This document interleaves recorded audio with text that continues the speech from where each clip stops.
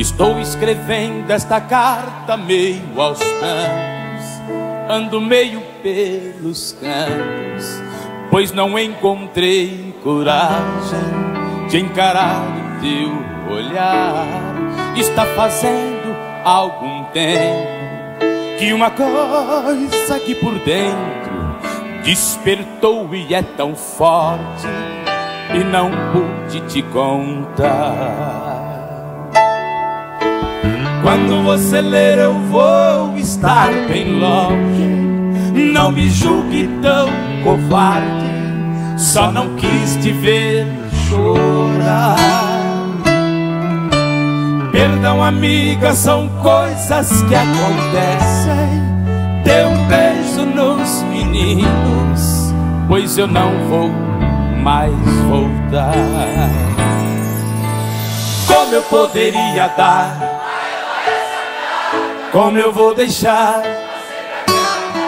Se eu já sou feliz, se eu já tenho amor, se eu já vivo em paz. Mais alto. E por isso decidi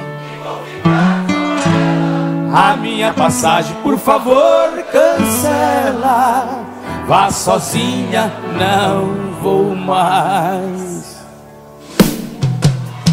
Quando cheguei no portão da minha casa, como se eu tivesse asas, me senti igual criança, deu vontade de voar.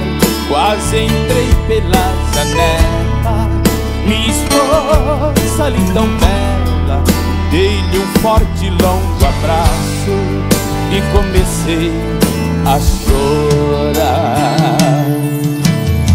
Com as lágrimas as palavras vinham e rolavam como pedras, e ela só a me escutar.